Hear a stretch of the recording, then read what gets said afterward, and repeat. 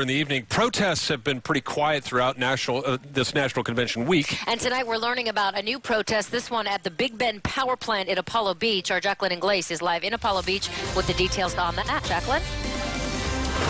Right now you can see that sheriff's deputies out here have cleared out what was left of this protest. We had about 100 people out here for about an hour. Most of them were from the Environmental Action Agency, Earth First. Others on this bus over here are occupiers that were bussed in who wanted to show their support.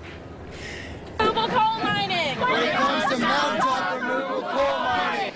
Politics.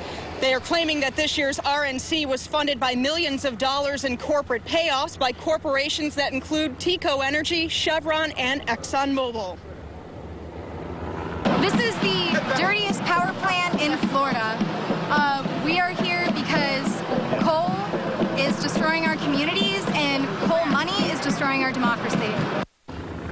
Just a few minutes ago, I got off the phone with a spokesperson for TECO who told me these claims actually have no basis for these claims. She was telling me that over the past year they've spent millions of dollars to cut the emissions by this plant. They've now cut them in half.